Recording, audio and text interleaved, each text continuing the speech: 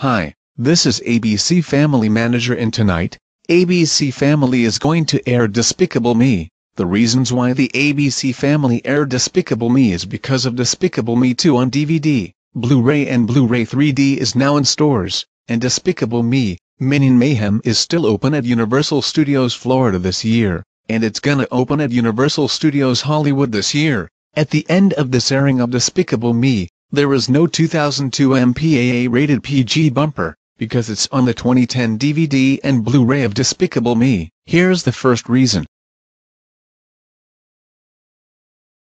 And here's the second reason.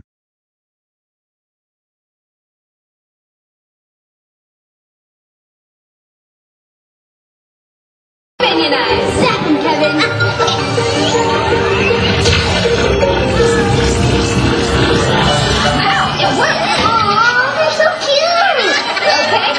Begin your treat.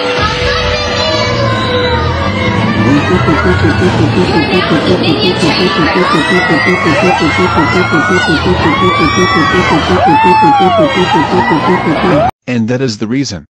So I'm going to air Despicable Me right now. Oh, two last thing. If the ABC Family does not air Despicable Me, then the kids will be sad about it.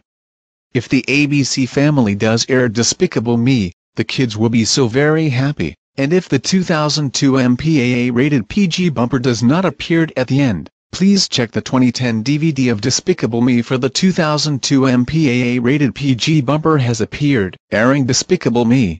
Yes, sir. The Chronicles of Narnia, The Lion, the Witch, and the Wardrobe has ended, so Despicable Me is right now, only on ABC Family. Oh my God.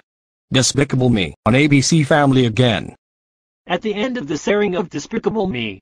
Hey, what the 2002 MPAA rated PG bumper does not appear at the end. Yeah, the 2002 MPAA rated PG bumper does not appear at the end. So you're seeing it on the 2010 DVD of Despicable Me. Get it and see the 2002 MPAA rated PG bumper does appear. Fine.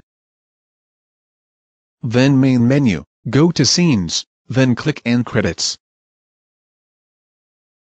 Now fast forward to the end of the end credits.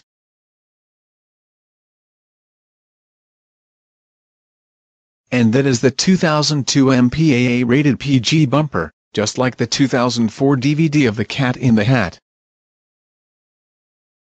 Now good luck.